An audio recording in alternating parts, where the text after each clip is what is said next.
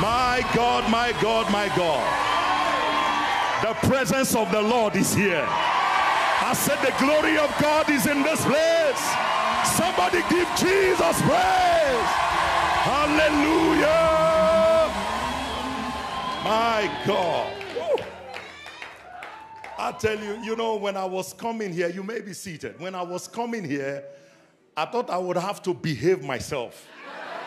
Because I'm coming to a church that I see that's opposite of my color, you know. So I thought I need to behave myself. Apostle Felix, respect yourself. You're not in your church, but I came here and found something totally different. My goodness. Woo! Yeah. Woo, Jesus. This church is full of the Holy Ghost. This church has people that love God. I said this church is full of people of power. Hallelujah. My God. Woo. Man. What a night is going to be tonight. Well, I came here to impart something on you. Peter says, such as I have, give I unto you. So tonight is going to be such as I have, give I unto you. Glory to God. Hallelujah. Well, before I start ministering tonight, I just want to give honor to whom honor is due. I tell you, you have a great man of God in this house. You have a great woman of God in this house. I tell you, church, you know, like he said, we met and we just connected. And you know, every time that happens to me, it means that someone and I have the same thing in the spirit. We are alike in the spirit. And so we just connected. And I just want to honor Prophet Leon and his dear wife. Beautiful people. Good people. Amen, somebody. I can tell you, you have the best in this house. Hallelujah. Glory to God. You have the best. God has given you the best. Please honor them. Take care of them. Make sure they are well. Make sure all is well with them. Do your best to make them comfortable. Amen, somebody. I said you have the best in this house. Amen. Praise God. I salute you. I honor you both. And I love you. Amen. To the leadership of the church, the elders, and I don't know what you guys do, deacons, deaconesses, but this house, my goodness, you guys are on fire. Oh, yeah.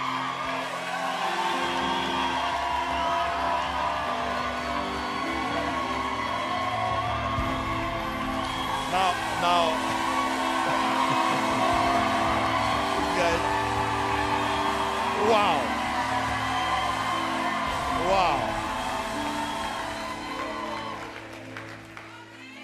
I need to have a meeting with you after this conference.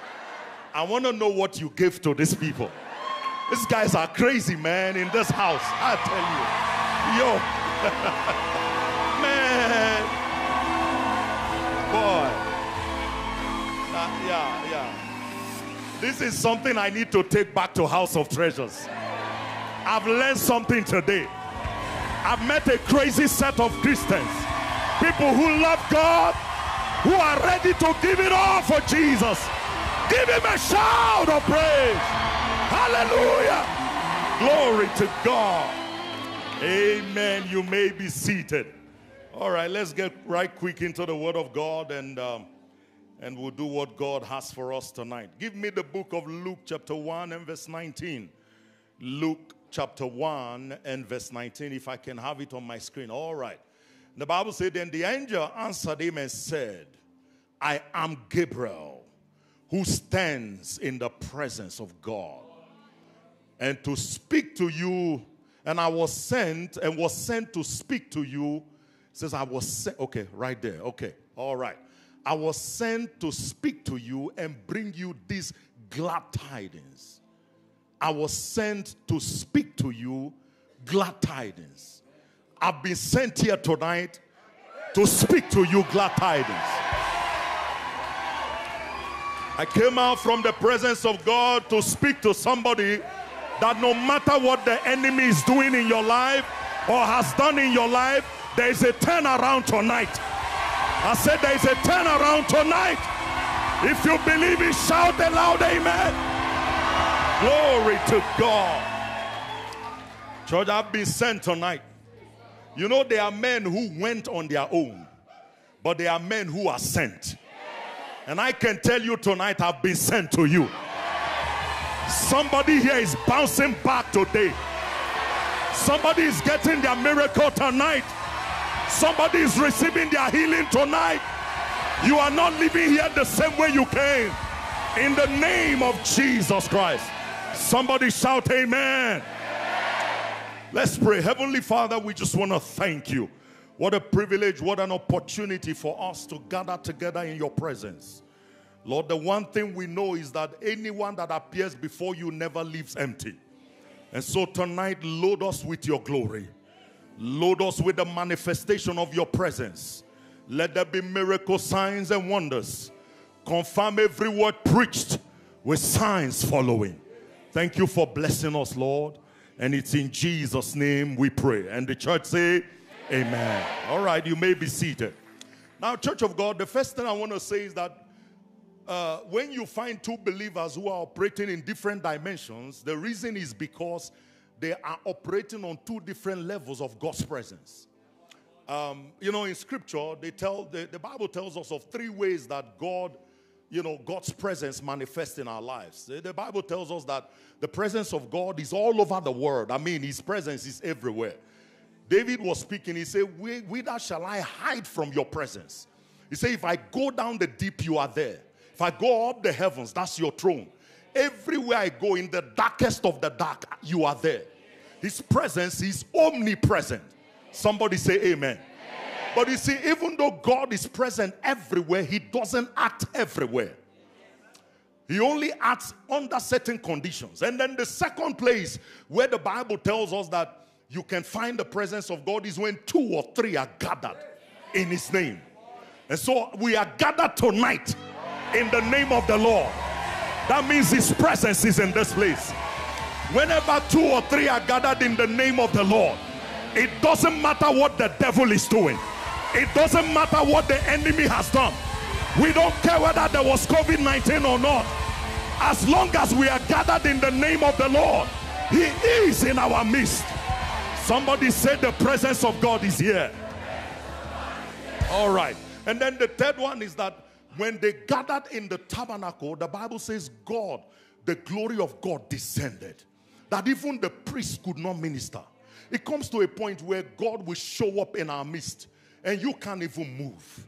You can't do anything. I'm in the presence of God. When that presence hits you, I don't know about you. Sometimes I've experienced God in my own personal private room where the Lord hits my room and I cannot move. The glory of God descends and I weep like a baby. I mean, I've had several encounters with the presence of God. Church, and that's why you need his presence. Let me tell you, that's the difference between two believers. It's the different dimensions of God's presence that we operate in. God is not a respecter of persons.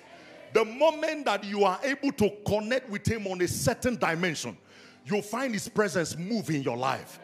So tonight, I want to teach you on the benefits of God's presence. The benefit, because you see, until you have a revelation of the value of a thing, you may never pursue it. So when you don't know what something carries, I mean, if I tell you tonight that my watch is $1 million US, I'm just using that as an example. Before you rob me tonight, glory to God. Hallelujah. All right. Okay.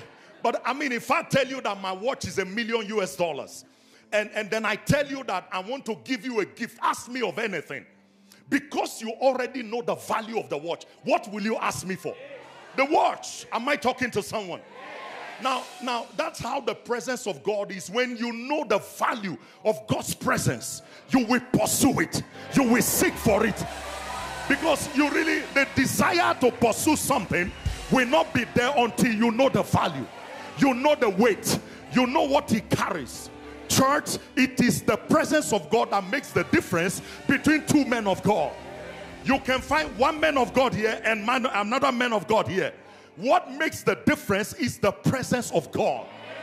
What makes the difference? You find so many churches are not growing. They're not operating in the supernatural. I mean, there are churches today who are saying that, you know, there is no supernatural, there is no healing, all those things. You guys are, I don't know which church they are. But I heard Joel say in the last days, it shall come to pass that the Spirit of the Lord will descend upon us, and your sons and daughters shall prophesy. Your young men shall see visions, and the old men shall dream dreams. Church, we are in that era where the Spirit of God is here. The Holy Ghost is in our midst. The presence of God is in our midst. Can I hear an amen, somebody? So when you understand the value of a thing, you will place demand on what that thing is. And so the reason the church has not really operated in that level, because we don't know what the presence of God carries. When you understand what the presence of God can do, you will pursue it. You will go after it. There's a reason why Jesus says, seek first the kingdom of God and his righteousness, and all these other things will be running after you. So there is something you can pursue that when you have it, every other thing will follow. Am I communicating? There's something, and it's called the presence of God. What is the number one benefit of the presence of God? The presence of God attracts prosperity. Write that down. Because many people are pursuing prosperity, but they don't understand that there is something a man can have. Prosperity will just start following you. That prosperity is a byproduct of the presence of God. Give me Genesis chapter 39 and verse 1 to 4. Genesis 39 verse 1 to 4. I want to start with that. The presence of God attracts prosperity. That when you have God's presence, it attracts wealth to you. It attracts things to you. The Bible said that the angel came to meet Zechariah in the temple. Now, at this point, Zechariah was a priest. And in those days, you know, the priests that go into the Holy of Holies, when you appear there and you have sins, they have to tie like a rope around you and take it to the outer court. So that if you die there, they will pull you out, because you cannot enter the presence of God in those years. Now, Zechariah was there. The Bible said that his assignment was to burn incense. And then now he is in the presence of God. And then an angel shows up and said, I am Gabriel, and I just came from the presence of God. So Zechariah, where are you? Where is Zechariah then? He's supposed to be in the Holy of Holies, where the presence, the Shekinah glory of God is. But then the angel says, I am Gabriel, and I am from the presence of God. That means that there are dimensions of the presence of God. And the moment Zacharias saw the angel, he was troubled. And the Bible said the angel said to him, fear not, for I came with glad tidings. Your wife that has been barren is going to bear you a son. So every time the angel of his presence shows up, something must change in your life. So tonight, that angel is here right now. The presence of God is in this place right now. Everything is shifting in your life. Somebody shout amen. So the first thing he does is prosperity. Let's read Genesis chapter 39 and verse 1 to 4. The Bible says, now Joseph had been taken down to Egypt, and Potiphar, an officer of Pharaoh, captain of the guard, an Egyptian, bought him from the Ishmaelites who had taken him down there. Next verse. And the Lord was with Joseph, and he was what? A successful man. The Lord was with Joseph. Because of that, the result of the Lord being with him is that he was a successful man. The King James Version says, and he was a prosperous man. Church, if you really want to prosper in this kingdom, desire his presence. Seek for his presence. Covet his presence. I'm telling you, the presence of God can change your financial situation. Stop seeking for mundane things. Stop pursuing money. Stop pursuing cars. Stop pursuing houses. Pursue his presence. Am I talking to somebody? Pursue his presence. The moment you have his presence, everything will follow you. He said he was a prosperous man. He was a successful man. What does it mean to be successful? What does it mean to be prosperous? It means to advance. It means to excel. It means to do well in life. He was a prosperous man. Now, how can somebody be a slave and yet a prosperous man? It's so paradoxical. But the truth of the matter is, when you carry God's presence, it doesn't matter where they put you. Put me in Potiphar's house, I will prosper. Put me in jail, I will prosper. Let COVID-19 show up, I will prosper. Let there be sickness, I will prosper. Whatever the enemy does, I will still prosper. I will still prosper. Nothing can stop me from prospering. Why? Because the Lord is with me. Look at the next verse, verse 3. Keep going, verse 3. Quickly. And his master saw that the Lord was with him. Meaning that people can see when you carry God's presence. I never thought that people can see when you carry God's presence. Now, I used to be a businessman, a very successful businessman in the real estate.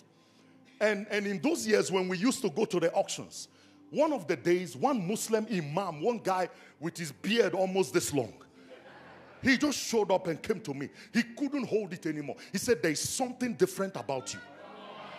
It was the presence of God. When that presence is on you, people will see it. Presidents will see it. I'm telling you, captains of industries will see it. He says, and his master saw that the Lord was with him. And that the Lord made everything he did to prosper. Everything. Everything. That means everything in your hands can prosper. Your business can prosper. Your job can prosper. Your marriage can prosper. Your children can prosper. Everything around your life can prosper. Why? Because of God's presence. When his presence is there, it makes everything to prosper. So the reason behind Joseph's prosperity was not because he was good looking or he had degrees. He could have had master's degree, PhD. The Bible didn't put all that there. He said the reason he prospered, the reason behind his prosperity is that God was with him. And tonight there will be an impartation. There's going to be an impartation of God's presence. You are going to carry that presence out of this place. As you live here today, by the time you get to work tomorrow, all the devils will be bowing to you. Everybody will be saying something changed about you, because the glory of God is coming on you tonight. Somebody shout an amen. My God, look at verse 4. I don't know, a man, you guys can pull something out of a man. I tell you. My God. You know, the Bible says Jesus saw their faith. You can see faith. Man, I can see faith in this house. I tell you. Boy, oh boy. Anything is possible in this place. Anything is possible here. And I'm telling you, your possibilities are coming to you. Somebody shout an amen. What's the second benefit of God's presence? God's presence gives you access to mercy and favor.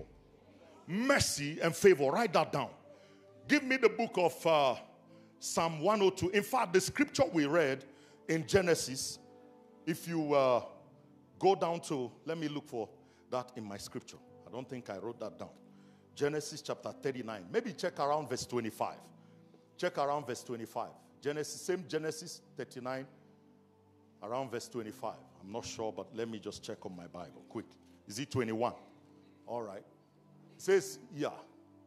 And the Lord was with Joseph and showed him mercy. The Lord did what? He showed him mercy. And he gave him what else? So you see, favor and mercy work together. Because in Psalm 102 and verse 13, the Bible says that thou shalt arise. Thou will arise and have mercy upon Zion. For the time to favor her. Yea, the set time is when? Now. So church, today is your day of favor. You are living here with the favor of God. I say you are living here with the favor of God. Somebody shout, I receive it. Favor and mercy works together. Anytime God wants to do favor or give you favor, he makes sure that he gives you mercy first. Mercy goes ahead of you. And that's why, church, you must never compare yourself with somebody else. Because we are operating on different levels of mercy. And the reason is because of certain things we've done in the presence of God. Now, church, you can have two guys. One goes, commits adultery, and the Lord forgives him. Let him go as if he never did anything wrong. Now, I'm not soliciting that you go commit adultery. But this guy commits adultery, and God just blinked, just closes his eyes as if he never did anything. And then you find another guy who looks at that guy, and not knowing that this same guy, his father was a man of God. His grandfather was a man of God. They built God a house. They've done so many things for God. And God decides, I'm going to use the mercy. I'm going to take out my mercy and cover that person. Now, on the other hand, you came from a home where nobody served God. Everybody was in covenant with the devil. And you look at that guy and say, I'm going to commit adultery like him. You'll be surprised that you will not wake up the next morning. Satan will take you out. So, church, you must understand how God's mercy works. So, look at David and Saul. Church, for goodness sake, I don't even think Saul did much more than what David did. David slept with somebody's wife, killed the guy. Saul was told, go and fight against Amalek. Take everything, kill the king, kill everybody, slaughter, make sure nothing remains. And he decided to spare the sheep and brought back the king. And God denied him. He said, the Bible said that God said, the throne has been taken away from you. Do you know today, we shouldn't be talking about the throne of David. In fact, we shouldn't be talking about the God of David or the keys of David. It should have been the God of Saul, the keys of Saul. The throne was supposed to be secured for Saul. But because of mercy, God is releasing mercy on your life today. The kind of mercy that secures favor is coming on you today. Because David understood something about God. He looked at God in Psalm 51 and he says, cast me not away from your presence. Take not your Holy Spirit from me. He understood. He said, you can take the throne. You can take my cars. You can take my houses. Take my wife. Take my children. But don't take your presence. Because when I have your presence, I have everything I need. Am I talking to somebody? So he understood the presence of God. God knew that this guy was seeking for my presence. He said, don't take your presence from me. You can take any other thing. I don't care what you take from my life. Just keep your presence. Cast me not away from your presence. Take not your Holy Spirit from me. He said, restore to me the joy of my salvation and renew a right spirit. Renew your Holy Ghost in me. Renew the right spirit. I went to the wrong direction because I had the wrong spirit. But tonight, renew the right spirit within me. Is somebody listening to me tonight? He understood God's mercy. Amen, somebody. Amen. Church, the mercy of God is secured by his presence. The level of presence that you carry will secure God's mercy, which eventually gives you favor. And church, I can tell you, you don't want to live this life as a Christian without favor. Listen to me. If you don't have favor, you won't survive this world. Because Satan has designed this world to work against every believer. The only thing that will help you to survive, succeed in this world, in this present world, is the favor of God. Where men will do things for you, they don't know why they're doing it. Have you ever had somebody do something for you and they don't understand why they're doing it? An unbeliever will give you money. I say, I hate you, but I can't help it. Am I talking to someone? They hate you, but they still promote you. They hate you, but they still give you gifts. They hate you, but they still give you the contract. Am I talking to somebody? Why? Because you carry favor on your life. So what the presence of God does is that it secures mercy. It secures mercy. Church, you need to have the mercy of God on your side. Blind Bartimaeus understood this and he cried out, Jesus, thou son of David, have mercy on me. I need your mercy. And when Jesus heard mercy, he turned and said, bring him, call him. The Bible says he came immediately and he received this miracle. You will secure God's mercy tonight. I said you will secure God's mercy tonight. Number 3, what does God's presence do? God's presence gives you rest. It gives you rest on every side. Give me Exodus 33 and verse 13. Exodus 33 and verse 13, quickly.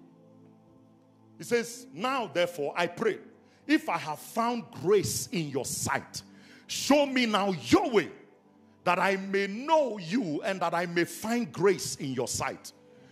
And consider this nation is your people. Next verse. And God answered. He's saying to God, show me your way.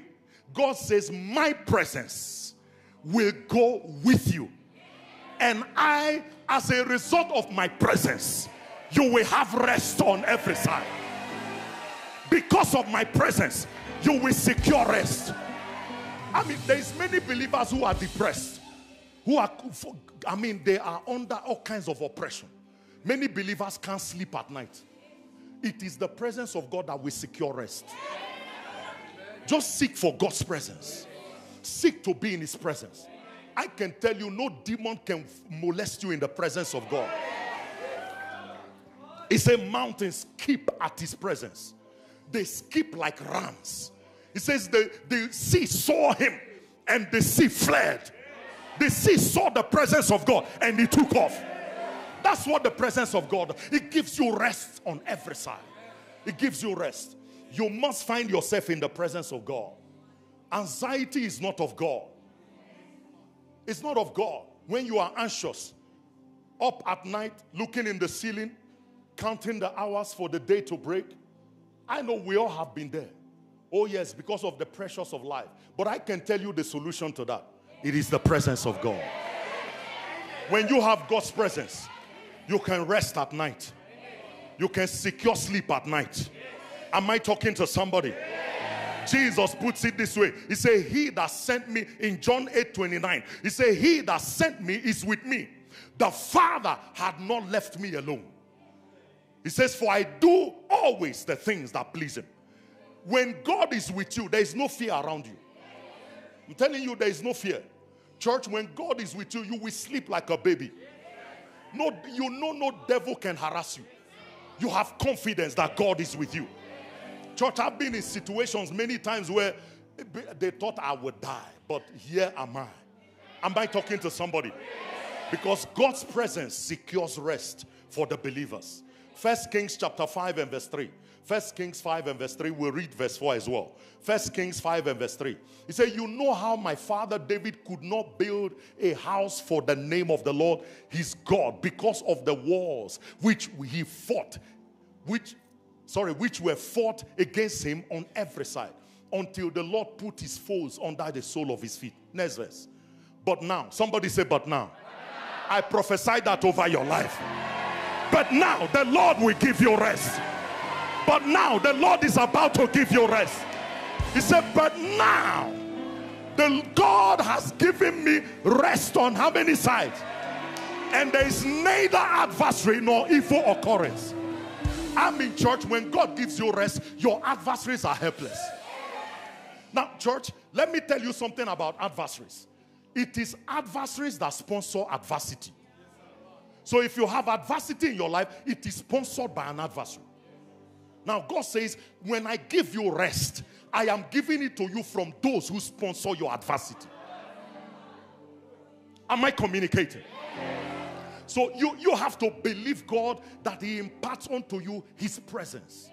When God gives you his presence, it's the greatest asset you will ever have. Listen to me. I know we live in a society that we think that the greatest asset we have is real estate. No, it's not true. The greatest asset you can ever have is God's presence. When you have his presence, everything is secure.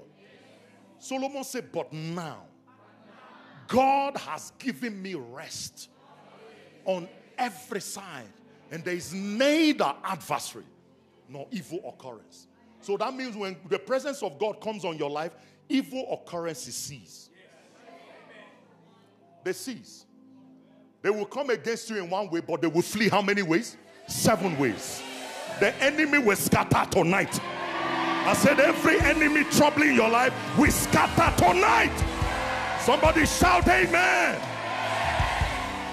Psalm 94 and verse 13. We're just going to read scriptures. Do you believe in the word of God? The Bible says we have a more sure word of prophecy. Everything I'm speaking to you is direct from God. Amen, somebody. He said, Psalm 94 and verse 13, that you may give God's people rest from the days of adversity until the pit is dug for the wicked. So God can give rest. You can look on every aspect of your life, there is rest. When it comes to your money, you are blessed. Your marriage is well. I mean, you and your wife are like Adam and Eve in the garden before they sinned. My goodness. How many of you want marriage like that? Oh my God, you can't keep holding your wife's hands. You can't stop kissing your wife. You just can't stop. I mean, 2 of you are walking in the mall and you holding each other. Amen. God will give you rest. Your children are taught of the Lord. You look at your children, they are the best in their schools. I mean, rest on every side. That's what God is giving tonight. God is giving you rest on every side. I say, God is giving you rest on every side. Somebody shout an amen. My God, Psalm 46 and verse 9. Psalm 46 and verse 9. Glory to God.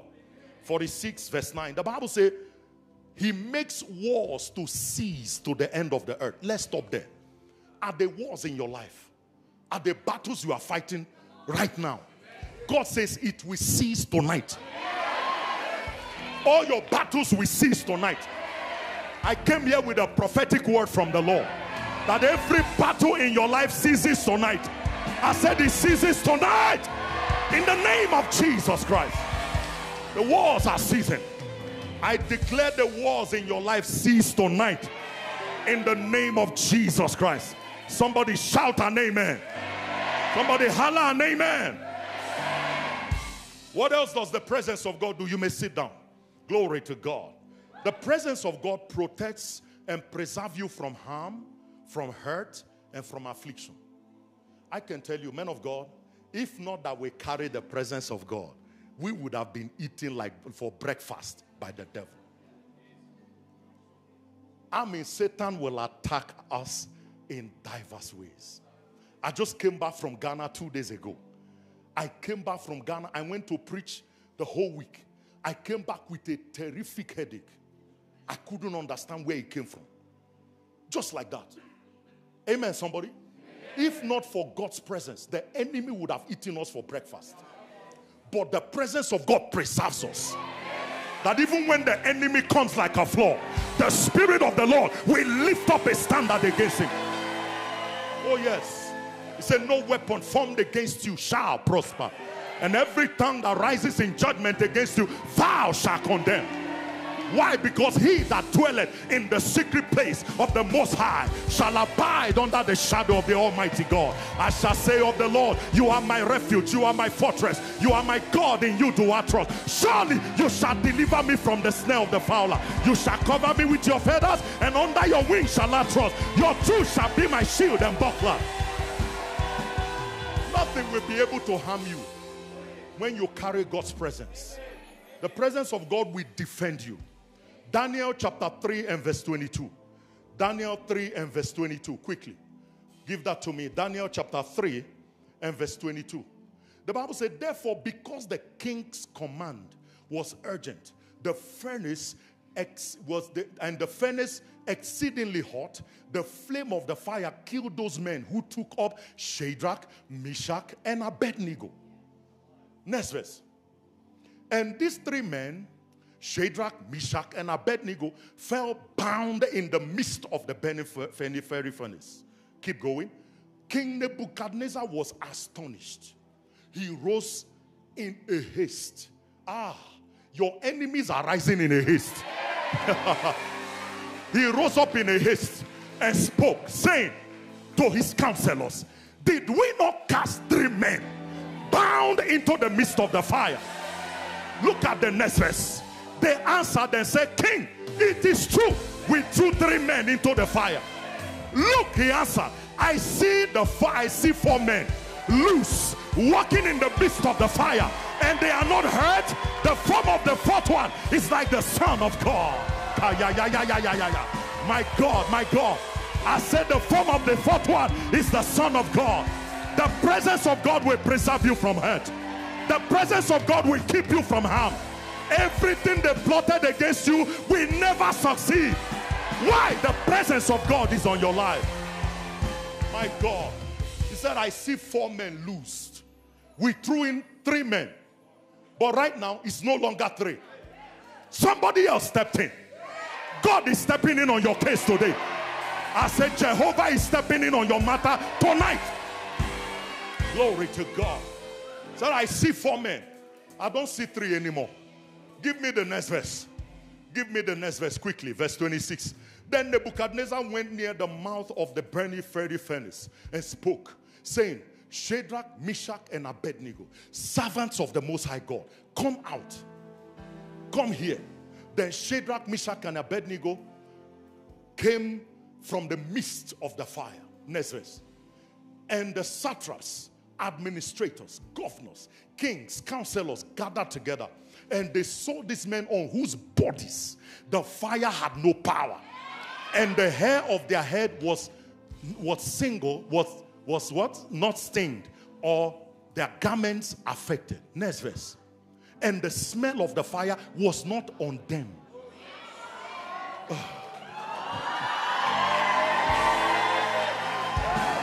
Listen, whatever you have been through, whatever you have been going through, as you come out from it tonight, there will be no smell of fire on you.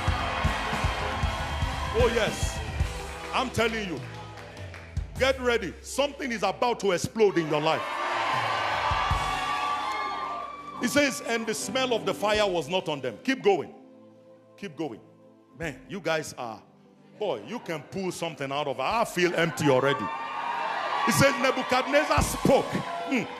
Nebuchadnezzar spoke, saying, blessed be the God of Shadrach, Meshach, and Abednego, who sent an angel from his presence and delivered his servants who trusted.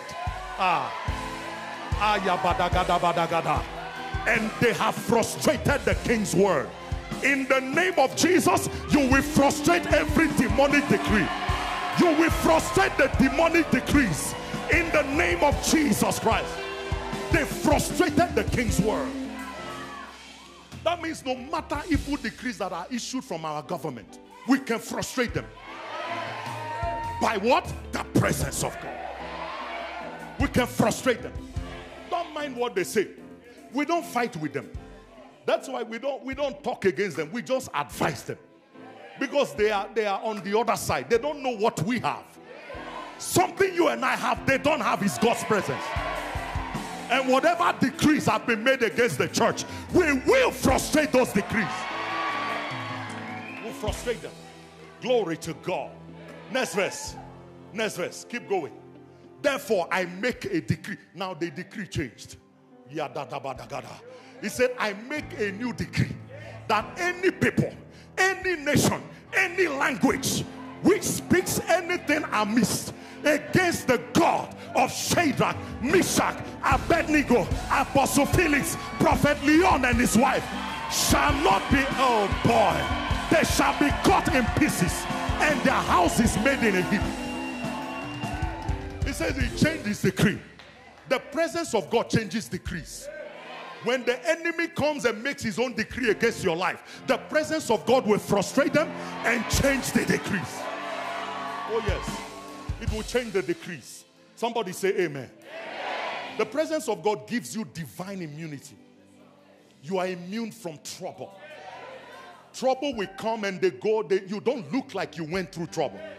You know, some of you right now, if you tell people what you've been through in the past 2 years, they can't believe. Are you saying you went through all this and you are still sane? You're still normal? Why? The presence of God is with me. I carry God's presence. So it makes the difference. I carry God's presence. And I'm not bothered by what the enemy is doing. The enemy can throw himself left and right. He said 1,000 shall fall on your right side. 10,000 on your... He said none shall come near you.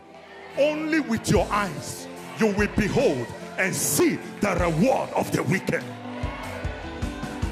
Only with your eyes you will see the reward of the wicked. Church, 1 Samuel chapter 18 and verse 12. 1 Samuel 18 and verse 12. Glory to God. Now Saul was afraid of David because the Lord was with him. And departed, but had departed from Saul. Church, I don't understand how a king can be afraid of a 17-year-old boy. That means Saul saw something. David is a little boy. But the Bible said the king was afraid. Church, listen to me. Time is coming when the kings of this earth will be afraid of you. Oh, man. You know, church, I know we respect dignitaries. We respect so many of these people. And to be honest, I'm beginning to come close to many of these people. I'm beginning to come to, they come to our church. Some of them will just call me and say, we are coming to worship. Recently, one of the, should I say that, Lord? Okay, I will say it. One of the top, in the top leadership of this nation needed to read something to the whole nation. And he sent it to me first. He said, Fundisi, read through this and tell me what you think. I proofread it, sent it back to him. And I said, all in order. I said, but there are things you need to put here, put there. And I said, thank you, leadership, for trusting me with this level of information. Church, you don't understand. God can raise you in the middle of nothing. I'm in church. For some of us, everybody thought we can't amount to anything because we are in a strange land. No, it doesn't matter. Joseph became a prime minister in a foreign land. Nobody asked Joseph, where is your ID? No, where do you have document for South Africa? Where is your passport? Dude, the guy has nothing. No ID, no driver's license, no form of identification. And yet, he was made a prime minister. And now you are telling me you are South African. You are in South Africa. God is taking you straight to the top.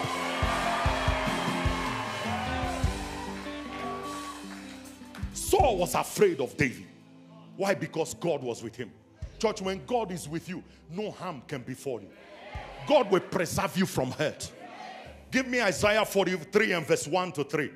Isaiah 43 and verse 1 to 3. This is God talking to you. But now, thus saith the Lord, who created you, O Encounter Church. He who formed you. Fear not, for I have redeemed you. Next verse. Next verse. Give me next verse. I have called you by your name. That means I know all of you by name. Don't think you are just in this crowd and God doesn't know you. He knows the number of hair on your head. He knows them one by one. He said, I've called you and I know you by name. Keep going. He said, I have called you and you are mine. Next verse. Keep going. When you pass through the waters, I will be with you. Through the rivers, they shall not overflow you. When you walk through the fire, you shall not be burnt. My God, nor shall the flame scorch against you. Whatever you are going through, you are coming out victorious. Every challenge in your life right now, I prophesy, you are coming out victorious. In the name of Jesus Christ. My God, that's how God works. Just verify that God is with you. All you need to check is, Lord, are you with me? I went to Atlanta, Georgia to preach. And on our way back, as we were approaching Johannesburg, the plane began to dance. My God. I'm not talking, when we landed, the pilot says, in my 39 years of flying, I've never experienced this. I'm in the plane. My wife was dead already. She was in heaven. My wife was crying. I'm not joking, with tears all over her face. I began to jagade braha badagaya. Magabada kropalaga bradekete. Zefrako paliga brakata. I mean, I was praying out loud. To the point when we landed, Muslims began to thank me. Listen. Oh boy. When you are on a flight and the enemy is threatening for the plane to crash, just verify that God is with you. Just find out that God is around. And every storm will clear up. Man, I was praying, but I mean, it was really a bad storm. The plane just, all of a sudden, we would just drop. It was bad. Everybody in that flight knew that that was the last day. But I checked. And I saw that God is with Apostle Felix. I just went to preach the gospel in Atlanta, Georgia. I want souls for the Lord. And I verified. I said, Lord, what is going on in this flight? He said, I am with you. So therefore, the plane is coming down softly. And here am I today. Just check whether God is with you. When he's with you, don't worry, relax. Relax, no matter what the devil is doing. When God is with you, he will sort out everything. Look at Paul's experience. Acts chapter 27 and verse 9. Acts 27 and verse 9. My God. Acts 27 and verse 9. Now, when much time had been spent and sailing was dangerous because the fast was already over, Paul advised them, next verse, saying, men, I perceive that this voyage will end with disaster and much loss. Not only the cargo and the ship, but also our lives. But then something else happened. Give me verse 22. All of a sudden, in verse 22, and now I urge you, take heart, for there will be no loss of life among you, but only the ship. Next verse. For there stood Kalabandayaha, an angel of the Lord, to whom I belong and whom I serve. An angel showed up from God's presence and stood by me and said, this ship is not sinking. You are not losing your life. I prophesy to somebody here today. They said you will die this year. You are going to fulfill your days. You will live to your good old age. You will see your children's children. Somebody shout, I receive it. Say, for there stood by me this night an angel of the Lord. Somebody holler, the angel of his presence. Say it like you are serious, the angel of his presence. That angel is going with you tonight. I said that angel is going home with you tonight. Somebody shout, I receive it. My God, look at the next verse. Next verse. Saying, do not be afraid. Every time God shows up in a man's life, he will tell you, don't fear. Relax, man. When I'm there, don't fear. Church, don't fear. That rent will not overwhelm you. The loss of your job will not overwhelm you. That's why I like the testimony of the, is it Padiachis or, yeah, I mean their testimony. Overwhelming testimony. Lost everything. But I thank God that in his kingdom, he has made provision for restoration. Church, you don't understand. Restoration is when God decides to bypass all protocol.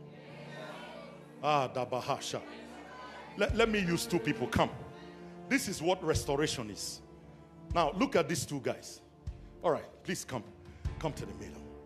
Now, these two guys got married. Okay? No. They got married on their own. He has a wife. He has a wife. Okay, so this guy, immediately he married. First year, he got a child. Second year, he got a child. Third year, he got the third one. Now, this guy is struggling to have a baby. So, if you look at it now, move forward. So, right now, he has overtaken this guy.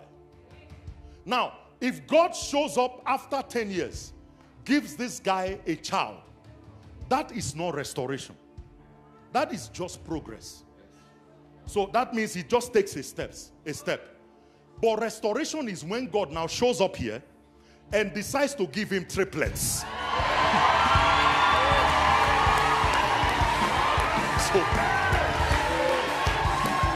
So now he catches up with the guy who has gone ahead 10 years after. So God now said to David, David lost everything. They took their wives, took their children. And David knew what to do. He went before God and said, Lord, these people have taken everything. My people have even gathered to stone me. He said, now what do I do? God said to him, you shall pursue them, and surely you will recover all. I don't know who is here that have lost so much in COVID. You lost so much to the pandemic. Today, as a servant of God, I prophesy your restoration. I prophesy your restoration. I prophesy your restoration. Somebody shout, I receive it. So that's restoration. Thank you, sir. That's what restoration. And in this kingdom, we have restoration. So if you feel that people have gone ahead of you, don't worry, relax. You know, when the Lord called me to ministry, he told me to start our church 10 years ago. So, I mean, I've had the call of God since I was 24. Now, I finished Bible school at 26. And, I mean, Jesus appeared to me. It was an encounter I will never forget. You know, there's something about encounter that makes you pursue God.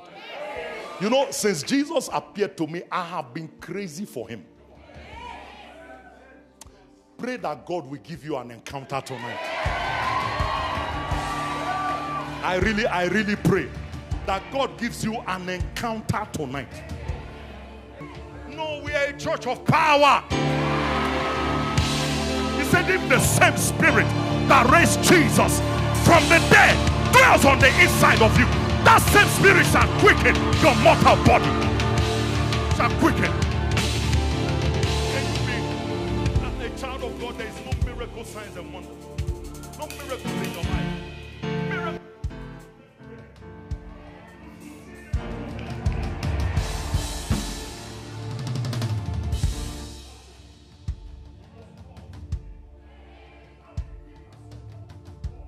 That the Bible says at one time, this guy can't lay hands on everyone. So they said, let us lay the people so that when Peter walks past, that is, God is so much with someone that he's not his prayer, his shadow. I mean, how do you explain that? That I just walk past you, not me, my shadow is healing the sick. Now imagine if you have that type of anointing. And you walk into the mayor's office. You walk into the MEC's office. You walk into the premier's office. You walk into the president's office. Your shadow will be making him fall under power. We need such anointing. And you are getting it today. Something is coming on you today that will change your life forever. We need such presence, where our shadows will be doing miracles. Not just us, our shadow. Anything you touch heals the sick. I finished preaching one day, and one of my daughters walked to me and said, Daddy, my mother is in a critical state in hospital. I said, I can't go to hospital now. I just finished preaching. I didn't sleep the whole night. I was in prayer. So I took the handkerchief I used to wipe my face. I said, take it. Go lay it on your mother. As soon as the handkerchief touched the mother's head, bam, she woke up. Came out of the hospital. Am I talking to somebody? Man of God, one day I was in my office. No, I was sleeping. In the night, I get a phone call. Pastor, she's dead. She's dead. She's dead. I say, who is dead? He said, my wife. I said, where are you? He said, I'm in hospital. I said, put the phone in her ears. And she put the phone. I said, in the name of Jesus, I rebuke the spirit of death. I command you, come back to life. As I finished prayer, the guy didn't know when I finished. I hung up. So he checked the phone because the wife is dead. He is alive. He put the phone on the woman's ears. And he didn't know when I finished prayer. Beloved, this happened Saturday, early hours of the morning. On Sunday, before the God I serve, 2 of them walked into my office. The husband and the wife came into. Everything dead in your life is coming alive today. Everything dead in your life is coming alive in the name of Jesus. He said, where the word of the king is, there is power. There is nothing you can do against the word of God. Where his word comes, everything must obey. I'm telling you, when the word of the Lord comes, everything in your life must line up. The word of the king, nothing can resist it. Nothing. I'm telling you, when you receive the word of God, all you need to do is just relax and watch God do what he has to do. God's presence can change anything. Lastly, God's presence can give you promotion. God's presence. The Bible said, then the king promoted Daniel. Why? Because he carried the presence. The same presence saved him from the lion's den. How do you explain a lion or lions with a human being right in front of them and they can't move? They all paralyzed. Their mouth is shut. They can't eat. God made sure he shut their appetite. When they saw Daniel, they saw lion like them. They couldn't eat him because lion doesn't eat lion. You can never see a lion eat another lion. It's impossible. So when Daniel showed up there, the presence of the lion of the tribe of Judah made Daniel a lion. Made him a lion. That's why you must never carry yourself like a wimp. No. The Bible said the wicked flees when no man pursues. But the righteous is as bold as a lion. The righteous is bold. The righteous is bold. You need to be bold. Be bold. I was in my office with my son here. And these certain people from the Freemason came into my office and said, what you are doing is disturbing us. You need to move out from here.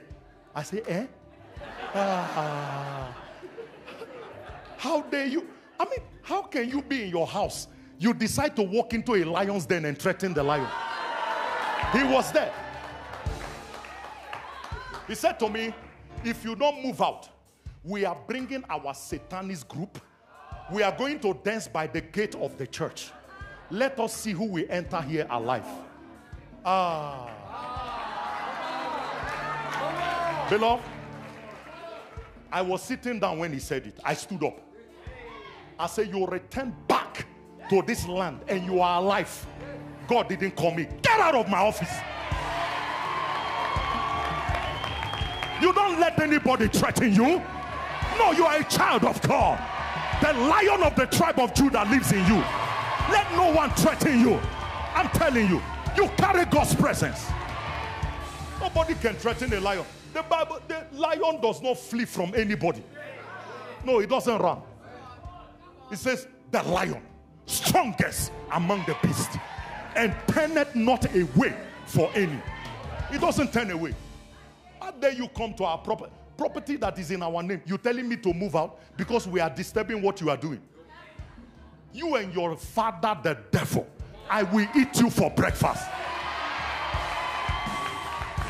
So you know what I did, Apostle? The next day, I took a bottle of anointing oil, went to the gate where they want to dance. I laid flat on the gate with my whole body. This is at 12 midnight. They thought they were planning, but I had overtaken them. I laid by the gate with my whole clothes on the floor. Anybody that shows up here and dance by this gate, I declare them dead in the name of Jesus. And this is years later. They never showed up. Everybody still comes to church alive. Am I talking to somebody? Don't let the enemy threaten you. You have been threatened for too long. Your boss comes out and tells you you will lose your job. Tell him in 1 week. In fact, if he gives you 1 week, give him 1 hour. Oh yes, anytime the enemy threatens you, if he gives you 1 month to die, give him 1 day. So that he will not be alive to perform his enterprise.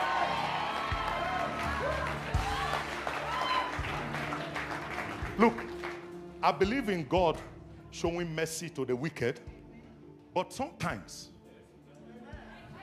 there are just some wicked that just won't repent. And if I find such people, I just kill you so that I can rest. There is a reason why the Bible says, suffer not a witch to live. The truth is, it's not that we can't give the witch a chance to repent. But you see, there is a wickedness that goes with witchcraft. That's why God says so. Because the moment you leave a witch, he will, if he can't get you, he will leave you and go bewitch somebody else. So you that has the power, you better end him.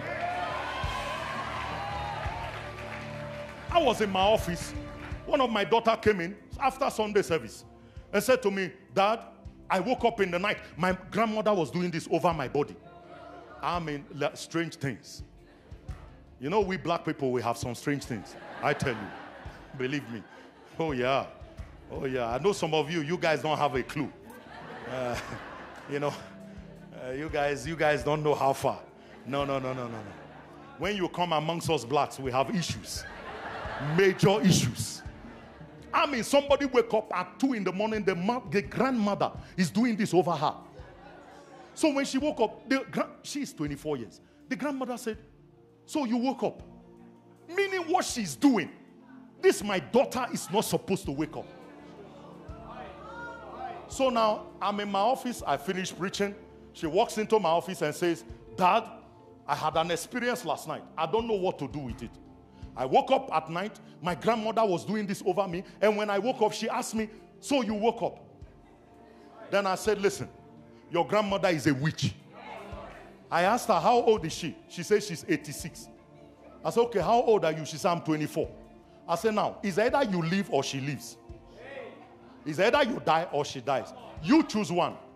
So she looks at me very wise. She says, Dad, I'm 24. She's 86. I prefer to live. Let her go.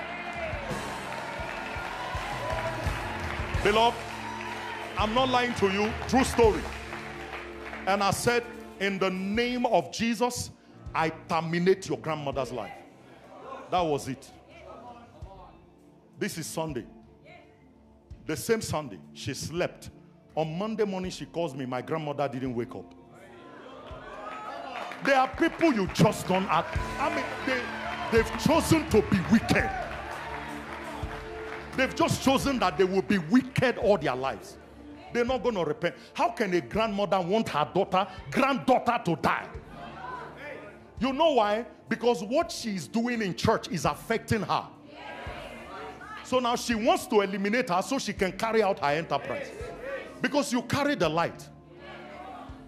Something you don't know, let me tell you. You see, some of us don't see who we are. It is the enemy that's in darkness. When they see you, they see the mark of our Lord Jesus. So that's why when a witch sees you, anywhere they are, they will know that this guy is in the light. Because they can see the light on you. They can see it. So you don't allow such people, when they've decided that, look, this one, we're not going to allow them make progress. I don't play with such things. You don't threaten me and I keep quiet. No. Because I understand the enemy. He doesn't just threaten. He threatens you and he means business. So for me, let me rather finish you before you finish me. That's how listen, I know so many pastors, when they see witches, they pray for mercy. I don't. I'm from an environment where it's either you eat or be eaten. Now, I told you guys are white. You guys, you don't understand. Our environment. Have you seen Tokoloshi? Yeah. Some of you have no idea. Jesus. You have absolutely no idea. When you see some strange things, it's not somebody that will tell you to pray. I mean, some of us, we wake up at night to pray because of the forces that are fighting us. When we were building our building, my wife used to tell me, he said, baby, something is wrong with you. I said, what? She says, in the night, you will just fly out of your sleep. Like I'll be sleeping, I'll jump out of the bed, to run a little bit and walk back to the bed. Now, I did that. I didn't even know I was doing it. Because there were forces pursuing me.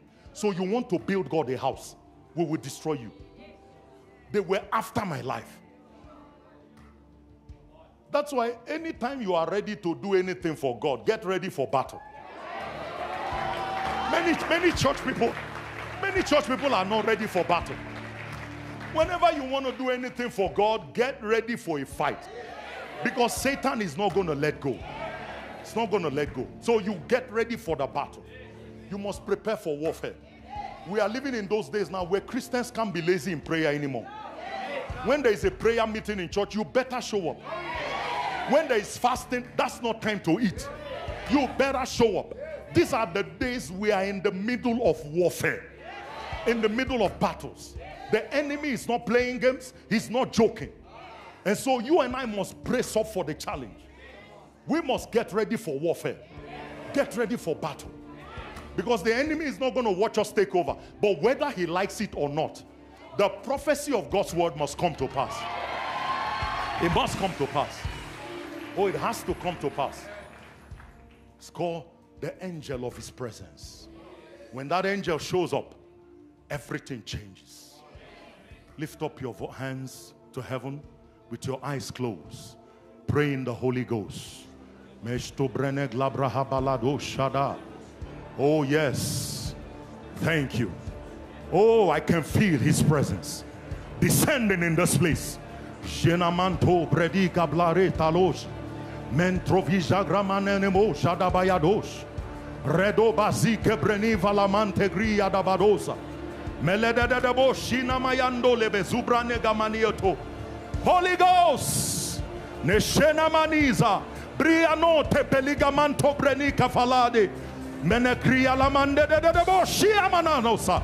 Holy Ghost. The hour has come. Oh yes. Move in this place. Let your presence, let the angel of his presence, let it be released right now. The angel of his presence. Jenemenisa libanamando ke felimanda bradi elementosa mane yadadabo shigene manadiza badada. Holy Ghost. Oh yes, yes. I feel the power descending. I feel the glory descending. Yes. His presence.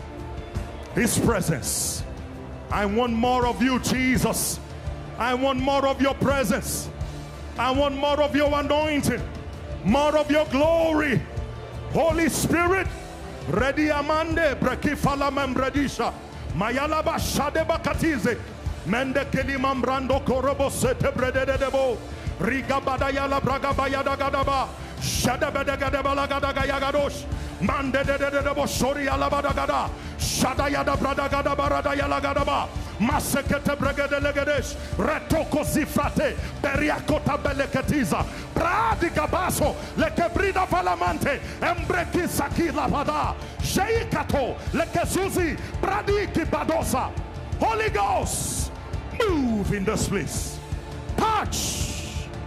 Touch. Touch, Lord. Let your presence, the angel of your presence, let him move in this congregation. Mashaya yamande kosa bradagada. Radish shedia libadosh.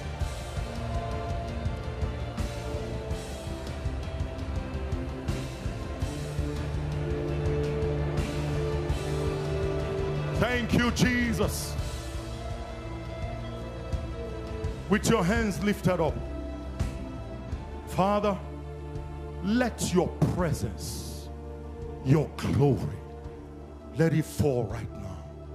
As your eyes are closed, let the fire from his presence come on you right now. It's going to come on you like a warm fire. It's going to come. Oh yes. Let that presence move in this place. Holy Spirit, from my right to my left, let the glory of God.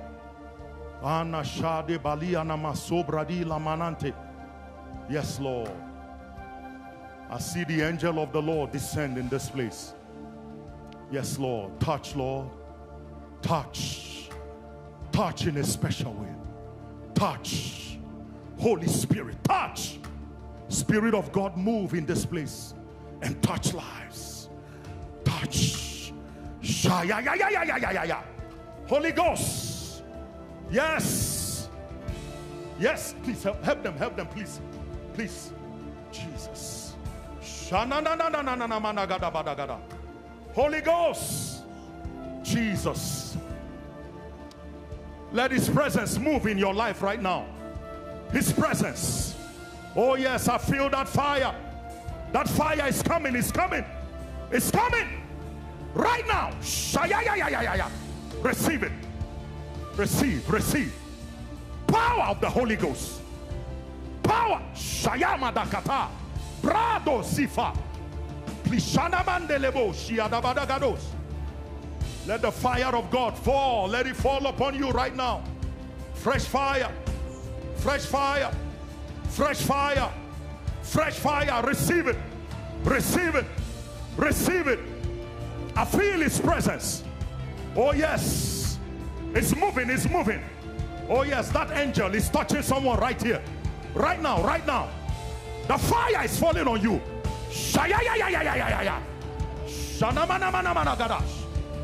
Holy Ghost. Please help him. Help him. Shande kopaliga bragados. Yes, Lord. As I stretch my hands, I rebuke sicknesses. I rebuke pains. I rebuke diseases. I rebuke cancer. I rebuke every infirmity. Your spirit of infirmity, get out in the name of Jesus. I bind you right now and I release the presence of God. The presence. Holy Spirit.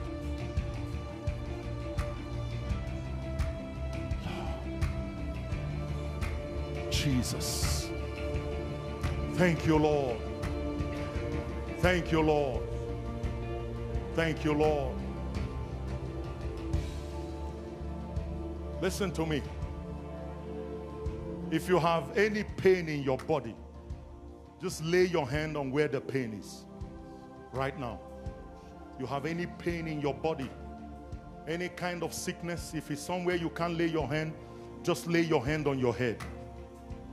Lay your hand on your head right now. If you can't lay your hand on the part that is hurting, lay your hand. Right now in the name of Jesus, I take authority and dominion over every pain in your body, every sickness, every disease, every spirit of infirmity. I speak to you by the authority of God's word. And in the name of Jesus Christ, the Son of the living God, I command you pain, I command you sickness, I command you disease, be bound in the name of Jesus. Get out right now. Leave right now. Get out right now. Get out. Come out in the name of Jesus. And I release the healing power, the healing power, the healing power of Jesus. Let it flow in this place. Let it flow right now. Be healed in your body. Be healed in your spine. Be healed in your bones. Be healed in your chest. Be healed in your bones. Be healed in your blood. Be healed right now. In the name of Jesus, I declare you totally free. In Jesus' precious name. And the church that believes gives Jesus a shout.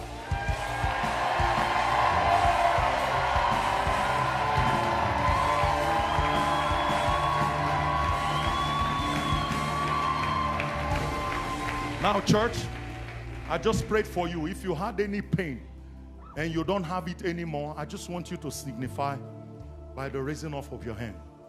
You had a pain and the pain is gone. Can I just take 2 people? Let me hear from 2 people. Yes, sir. Please come from the back. Come quickly. Let me hear from you. Come. There's another person, some people that raised their hand right here. You had the pain and the pain is gone. Just raise your hand. Raise your hand. I just want 2 or 3 people. Just come. Come. All right. Can we have a microphone? All right. All right. Tell us what happened to you. So I had a bad back, a muscle in my shoulder that was pulling for over 2 weeks now. Right. And I just completely gave myself over now and it just went away. It just disappeared. Somebody give Jesus praise. Give Jesus praise. Hallelujah. You are completely healed in the name of Jesus. Amen. God bless you. God bless you. Yes, ma'am. Tell us what happened to you right now. I've got a severe back problem. Right. And it was just heating and like a click. And it was gone. It just is gone. Come on. Somebody give Jesus praise. Give Jesus praise. There's somebody else. All right. Tell us what happened to you. Well, Now, hold on. You know the reason why I call these people out? I just want you to know you have been touched by the presence of God. Because for some of us, we don't believe these things until we see evidence that God really was here. Or God is here. Amen, somebody. So tell us what happened to you. Well, I had a pinch in my back. Right. And it was very painful. Right. Couldn't even get up the stairs and stand up during the service, but I just forced myself and I said, Lord, doesn't matter what happens, Satan's not going to win this battle. And I was diagnosed with lupus in 2017. And some of my tests came back negative. And also I have a testimony about my x-rays coming back clean. So I am healed. I believe I'm healed. Father, in the name of Jesus, I perfect your health today. Be totally healed from the top of your head to the sole of your feet. Be free now. In the name of Jesus, you are completely healed. In Jesus' name. Amen. Yes. Tell us what happened to you. Yes. Go ahead. Go ahead. I know you have tears all over your eyes. Please give her tissue paper or something. I just had a massive headache and back pain, and when everyone was jumping up, I wasn't able to jump up with them. Right. No. And I just laid my hand, and it was, when I lifted it, it was gone. Come on. Give Jesus praise. Completely. Glory to God. Give us a song. Let's worship him. Let's worship him. Let's worship him. Just worship him. Give us a song. Everything is changing. The fire of the Lord is going, consuming every fiber of my being. The Spirit of the Lord upon me. Suddenly my season's changing. You're every word for such a time as this. And suddenly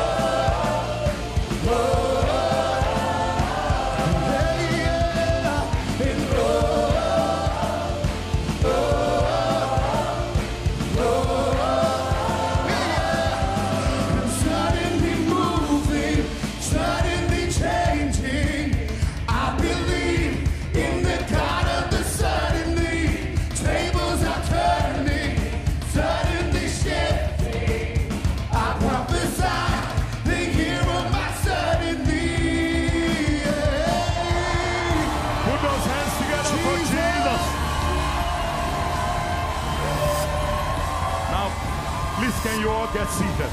Everybody sit. Every head bowed or eyes closed. Every head bowed or eyes closed. I want to give somebody here an opportunity. You have not made Jesus the Lord of your life. Listen, the greatest miracle you can ever receive is the seed of God's Son inside your life. Christ in you is the hope of glory. You are here tonight and you are not born again. There is no need to pretend. Don't fake what can be real. Don't fake what is real. You are here and you say, Apostle, I'm not born again. I want to give my life to Jesus. I want to be born again. I want to have this experience of the new birth. If that is you, wherever you are, just raise your hand. Raise your hand quickly. I want to pray with you. Raise up your hand where you are. Just raise it. Signify by just raising your hand. You want to give your life to Jesus. You want to be born again. You want to have this experience. For some of you, you're looking at, thank you, ma'am. Keep your hands up. Keep it up. Keep it up. You're saying to yourself, you know, I don't understand why these people are so happy, why they are rejoicing. I don't know why, what is making them excited. It's because of the hope we have. So you are here and you want to give your life to Jesus. Truly, genuinely want to turn your life to Christ. Join these people and raise your hand. Raise it now, quickly. Quickly. Across this auditorium. Quickly. Another person would say to me, Apostle, I once gave my life to Christ, but somehow I've backslidden. I've had so much experiences in my life that has made me kind of take a back seat. And right now I'm not sure where I stand with my faith in God. And I would love to rededicate my life to Jesus. If that is you, can you just join these people and raise your hand? Raise your hand where you are. Raise it up quickly. Thank you. Thank you. Every head bowed, nobody looking around, all eyes closed. If you raised your hand, can you please stand where you are? Stand up, please. Stand up. Stand up. Don't be ashamed. Stand up. Stand up. Stand up. Stand up. Glory to God. Thank you, Lord. All right. Keep standing. Keep standing. Keep standing. Father, as a matter of fact, can you just take a walk and come to the front? Please come. Come. Come. Church, rejoice in the Lord. The Bible said there is rejoicing in the presence of God and the angels over the salvation of one soul. Glory to God. Please come. Come. All right. Wow. So many souls. Church, give Jesus praise.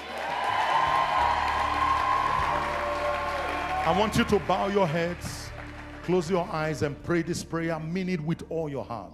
Say, dear Lord Jesus, I thank you for dying for me on the cross. I believe with my heart that you are the Son of God. You died for me.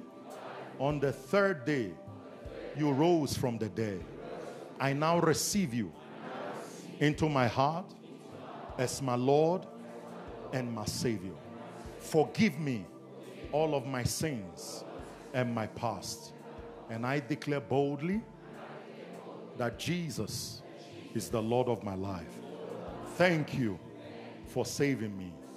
In Jesus' name, amen. Let me pray for you. Bow your heads. Father, in the name of Jesus, I just want to thank you for these precious souls.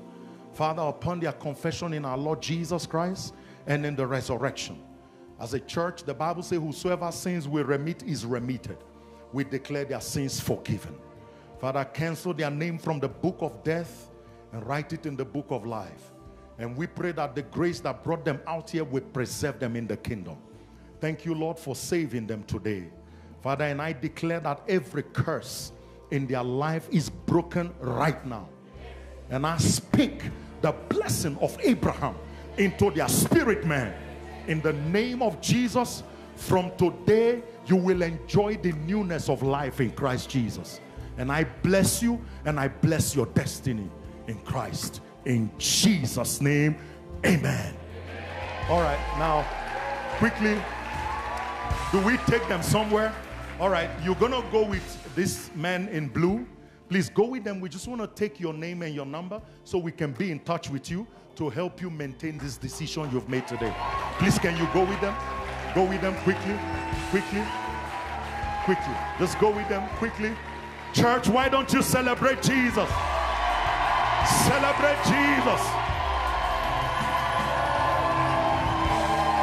Listen, you know, church, I always say that if these people were the reason why this conference was organized, it was completely worth it.